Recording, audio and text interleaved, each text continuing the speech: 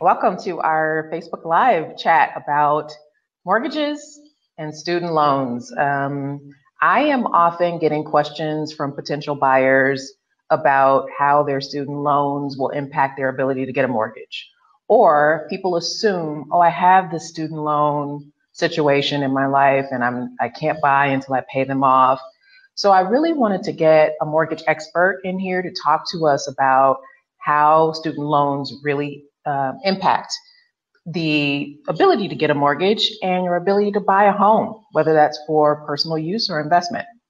My name is Roz Dupitant with At Home Downtown at Keller Williams, and I have invited Dana Zito, one of my favorite mortgage people, here to give us the skinny on how lenders really view student loans, the payments, and all that stuff. So join us, stay on. I'm going to bring Dana in now.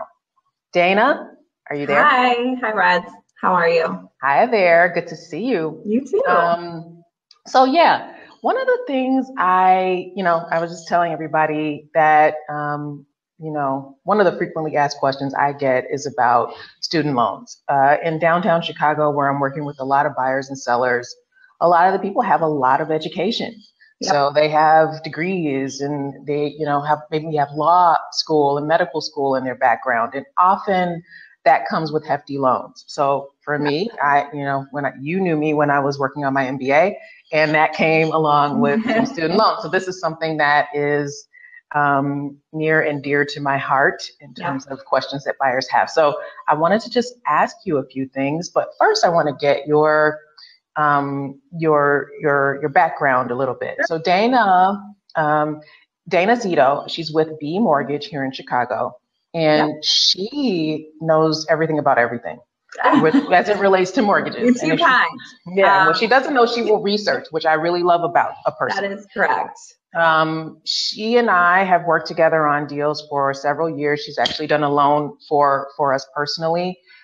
So I can sort of vouch for her work and her approach to lending, which is in line with what I like. So Dana, tell us a little bit about, have you seen a lot with student loans and people with questions about that? Yes. And I would say the vast majority of my borrowers do have student loans, and they are actively purchasing and able to qualify for mortgages, whether it's a conventional loan, a jumbo loan, an FHA loan. But many, many buyers do have them. I would say the majority do versus those that don't. Yeah, so it's definitely possible to purchase with a student. Okay, good. Mm-hmm. That's what I've been telling people.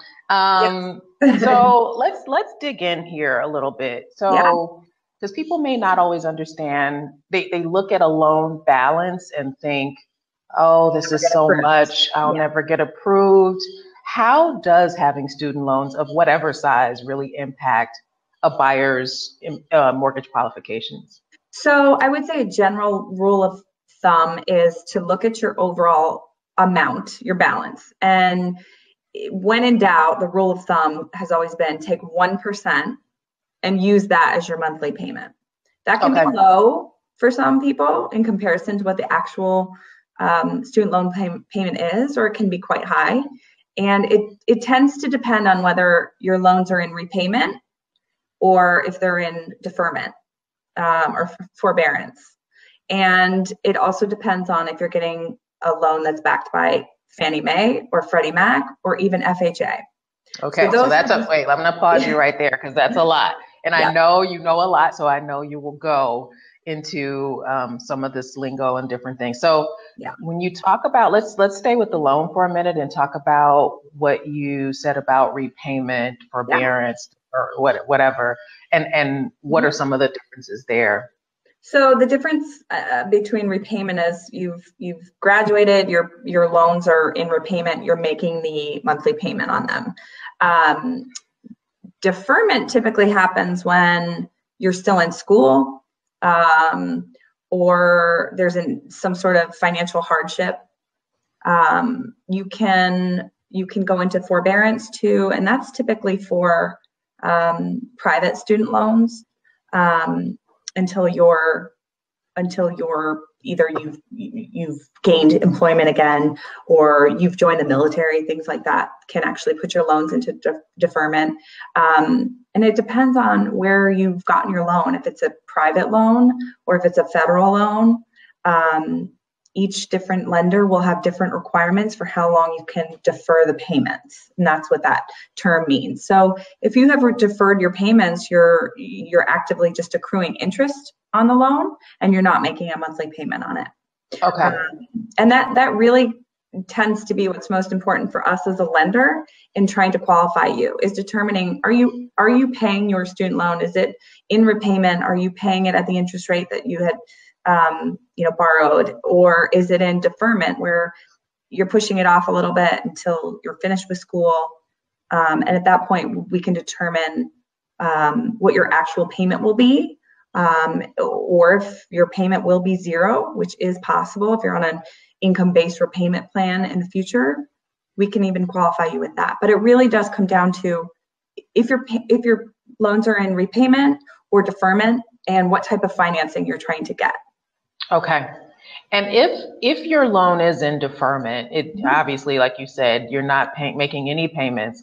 How does a lender look at that if you're trying to get a mortgage? Say you have income and you're, working full time, but you are also in grad school or part-time or something like that. How is that viewed typically? So if we pull credit and we see the loan itself and it has a balance, but it doesn't have a monthly payment, we can do a couple different things. We can ask that you go to your servicer and obtain a student loan payment statement. And even if it's not actively in repayment, typically you can get a statement showing what your payment will be. And if that's the case, we can go ahead and use that amount. If you're on an income-based payment plan, we can get the documentation to verify that the actual monthly payment is zero. We can qualify you with a zero monthly payment. Interesting. Yes. Okay. Generally, so for people who don't know, the income-based repayment plans are what exactly? Income-based repayment, they're for different types of, usually if they've taken a job or they're studying to become a certain service-based industry, or healthcare, I think social work, teachers, I believe, are all included. So the payment will be a little reduced, from what it otherwise would be based on other factors. So I see a lot in the medical field. That's mostly who I've run into it with. Okay. Because they have typically very high loan balances, and so they will, at least at the start of their careers, have a little bit lower than what the lender might otherwise require. Yes. Okay. So you can use that lower amount to qualify? Yeah. Okay. That's actually what it will be. And you're on an income-driven payment plan, yes. If the loan is deferred or if it's in forbearance, we could use 1% of the outstanding balance, even if that's lower than the fully amortizing payment. So everything kind of goes back to 1%. And that's for Fannie Mae. Freddie Mac is actually changing as of today. Oh, wow. Okay. As of today. Yeah, so there's some new rules on that, and the new requirements are essentially if the payment's greater than zero, we use the actual monthly payment reported on credit, or whatever we can obtain from the student loan provider. If it's reported as zero on credit, which happens a lot of times we do see a $0 monthly payment on credit, we can use 0.5% of the outstanding balance. So that's come down. Oh, wow. Just as of today. Yeah. FHA is a little bit more strict. Yeah. So great news there, because 1% can even be a hefty amount, but it seems that they're responding to a greater demand, and the fact that people are, it's very common to have student loans. So the more able people are to qualify, the better chances of them becoming homeowners. Okay. So let me stop you there. Let's talk about debt, because overall debt and where student loans fit into that is often something that people don't always know either. Yeah. So can you talk a little bit about debt ratios with Fannie versus Freddie versus FHA? And again, we know that it depends on an individual situation, but some generalities would be great.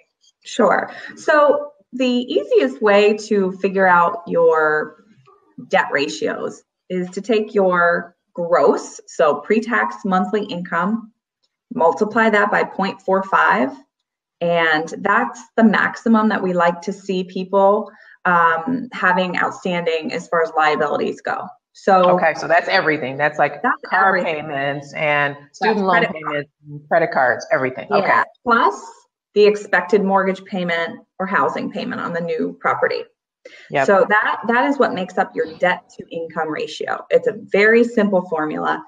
Again, anyone can calculate it themselves. If you know what your gross monthly salary is, you multiply that by 0.45, that gives you a number, a dollar amount essentially. And within that number, you need to encompass your new housing payment and any other minimum monthly payments that you make on credit cards, car payments, student loans, things of that sort. We don't look at utilities mostly and other living expenses even. So, okay, it's strictly about debt. That's good to know. Mm-hmm. And then is there a difference in what ratio will be allowable under different kinds of loans? So Freddie versus Fannie versus FHA. Yeah, I mean, generally we look at anywhere from 36% being ideal for conventional up to or jumbo.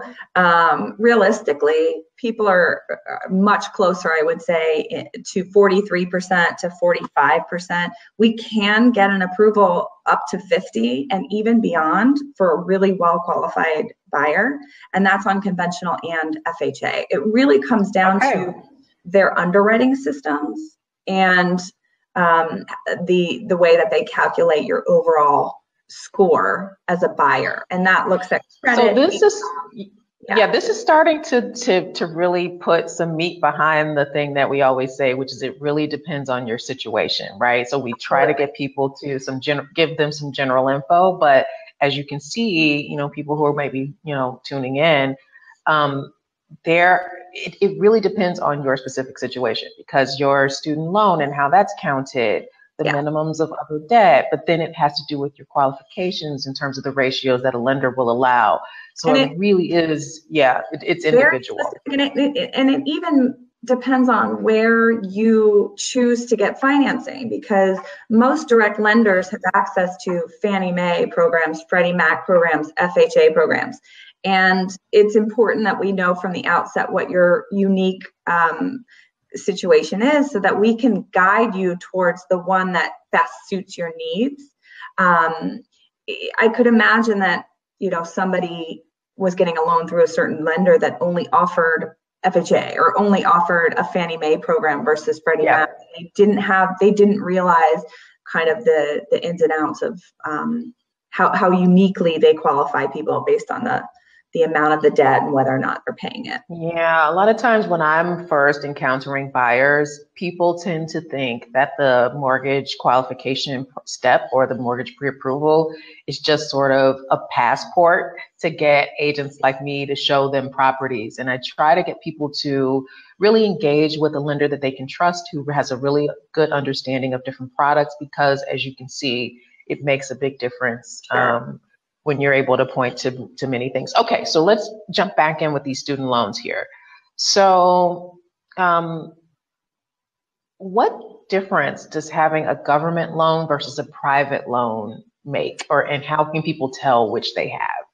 So federal loans, they're typically more favorable because they can have fixed rates and even the income-based repayment plans that are typically not offered with private loans. Private loans are generally more expensive.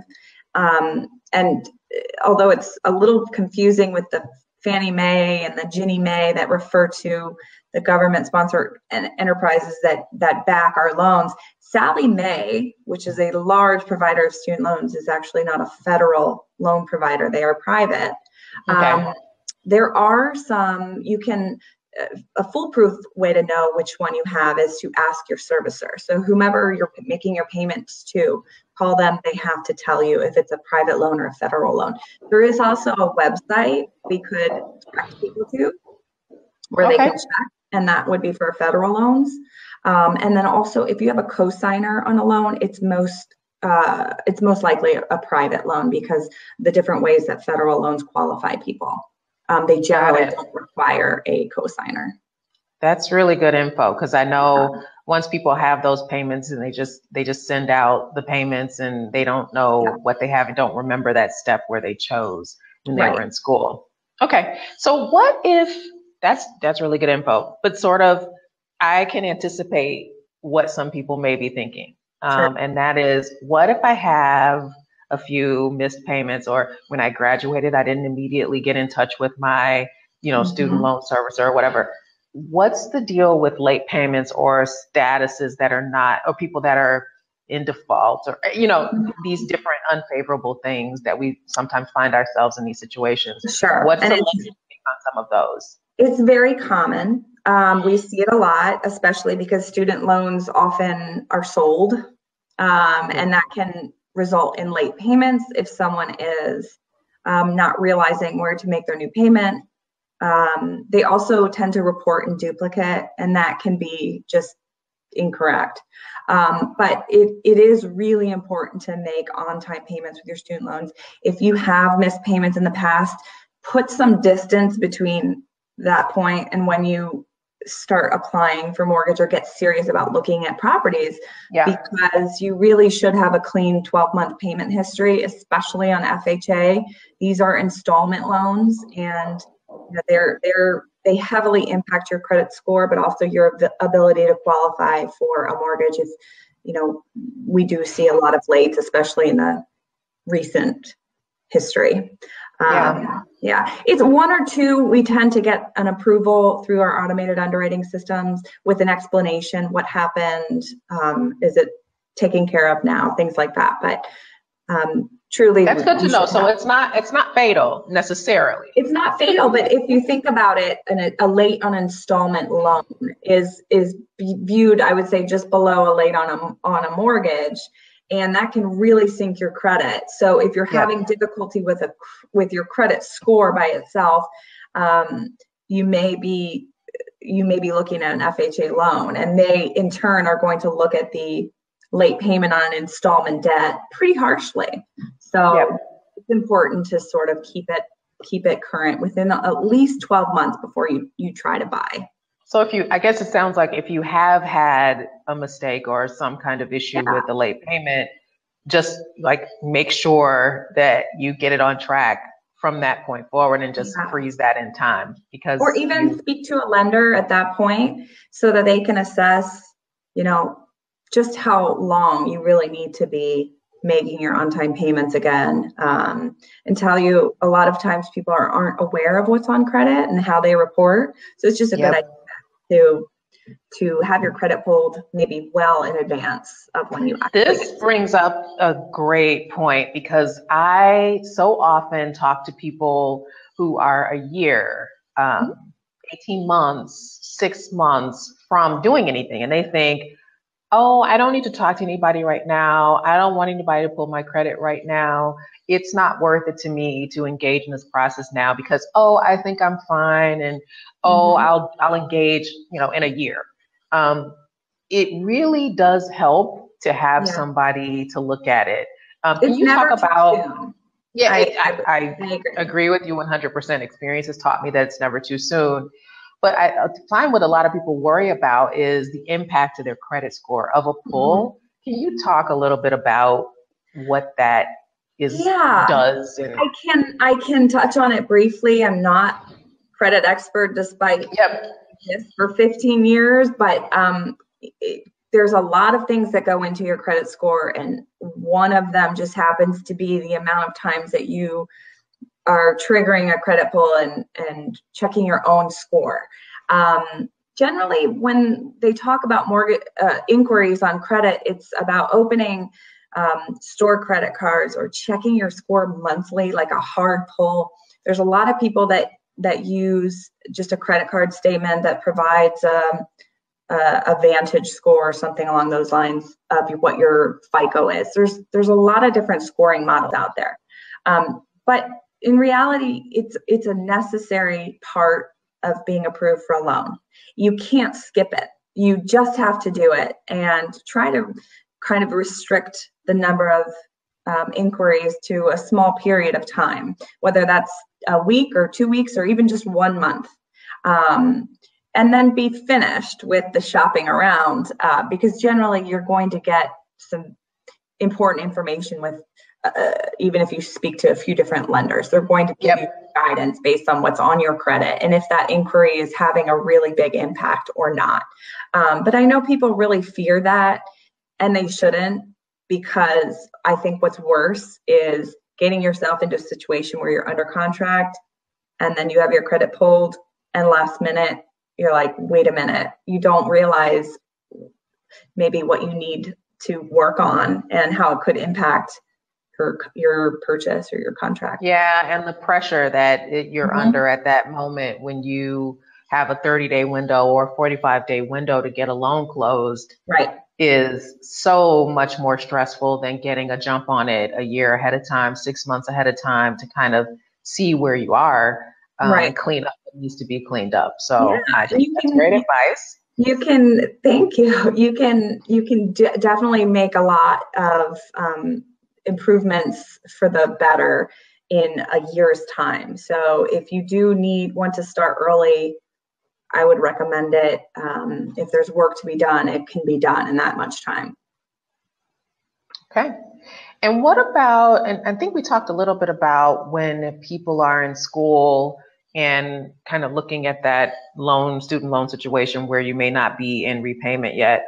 One piece of advice that I have to people is, if you are at the beginning of grad school and you're still working, it's a great time to make a real estate purchase because that loan debt doesn't come into play yet. And with the right kind of purchase, we're not saying max out your dollar amount knowing that you're going to take on this debt and commit financial suicide. But sometimes it really can, especially if you are engaged and you want to buy as a couple, and you know this debt is coming, but you've got plenty of room for a mortgage payment and that.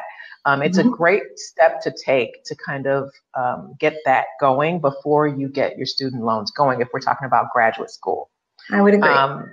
Yeah, and if you are not done with borrowing yet, because Dana, correct me if I'm wrong, this is a snapshot in time, correct? So if you're 50% through a program, right, and you don't have the balance that you will have, obviously the calculation will be less. And in the time that you're in school, you can benefit from the tax advantages of buying. If you buy a multi-unit property, the income that comes along with that's something that's transferable into an investment property at some point. There are so many opportunities around Chicago for you to actually improve your financial situation through a real estate purchase, as long as you're strategic. Okay, so I am not sure if we have any questions coming in. Okay. But what smart moves can somebody make right now if they have student loans and they're looking to buy a home, say in the next year? Most importantly, get your paperwork in order. Don't be digging around when it's go time to try to figure out what your monthly payment is. And you'd be surprised, but a lot of people don't know that maybe they set up an online payment. They don't really think about it. But getting that documentation and having it ready to go is important. And obviously making sure you're making your payments on time. Yes, we touched on that. Yeah. But I would say get a copy of your student loan statement and have it handy, because it may report very differently than what's on credit. So if you have that handy, it'll help both of us be able to tell you right away your pre-approval status. Okay. And we did talk about the fact that this is advice that is very custom, very individual. How can somebody get in touch with you to discuss their personal situation, Dana? Probably best via email. It's dana@mybemortgage.com. That's DANA at mybemortgage.com. Perfect. And we're going to try to put some links somewhere where you can find Dana's information. And again, I'm Roz Dupiton with At Home Downtown at Keller Williams Realty in Chicago. and I am here to help you make your best decision on downtown Chicago real estate. Thanks for joining us. Thank you and so we much hope for to bring having you. me. You're absolutely welcome, Dana. Thanks for sharing so much of your great expertise. And hopefully we can talk again soon about more mortgage related topics. So if you're watching this, wherever you're watching it, whether it's Facebook Live or Facebook after the fact, feel free to send your comments about topics that you might be interested in, be they mortgage related or real estate related. We'd be happy to shoot something in the future that kind of addresses those questions. Thank you so much for joining us and watching. Thank you.